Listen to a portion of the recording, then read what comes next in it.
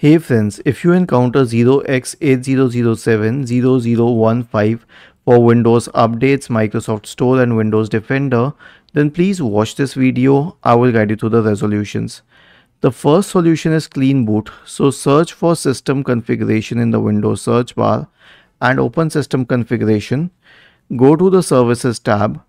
Check the box associated with hide all Microsoft services.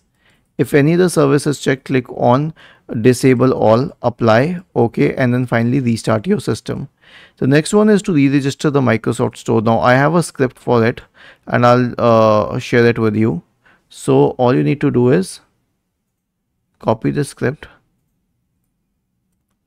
search for PowerShell in the Windows search bar and click on run as administrator, paste it here and hit enter.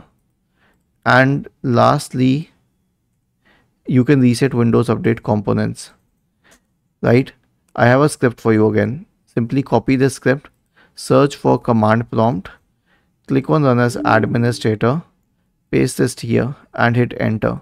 And this will re-register all the DLL files associated over there, delete the contents of the software distribution and cat root to folders. It will restart the services. It will reset WinSock. There's actually nothing else left that you can do from your end after that. Was this helpful? If yes, then please subscribe to the channel, and if not, then let us know in the comment section of the video on how we could help you better. Thank you for watching this video and have a nice day.